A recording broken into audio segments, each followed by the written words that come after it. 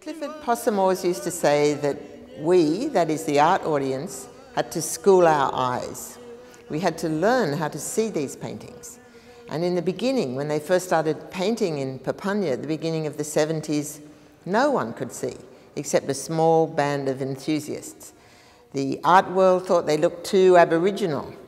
The museum world thought they looked too artistic, and nobody bought them, nobody.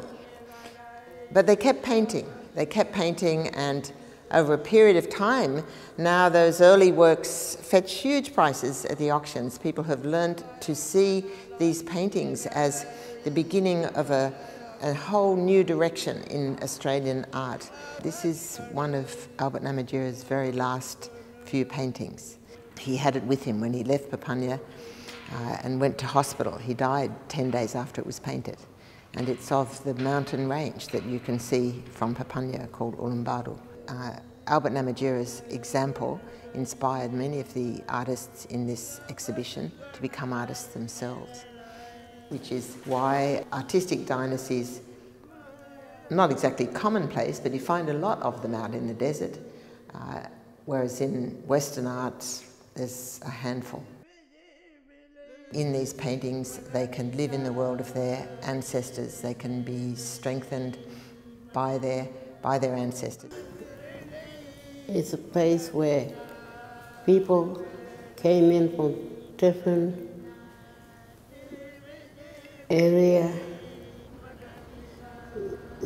They had a different language when they came into Papunya, and there was one language. And we had this ancestors' story, that's the old people. Painting was there also and taught us how to write through the painting and listen to the stories by day and night when we sit around the campfire. And we had all those stories on our mind.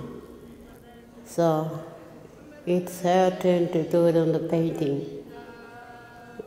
And it's about our grandfather's country and our mother's country.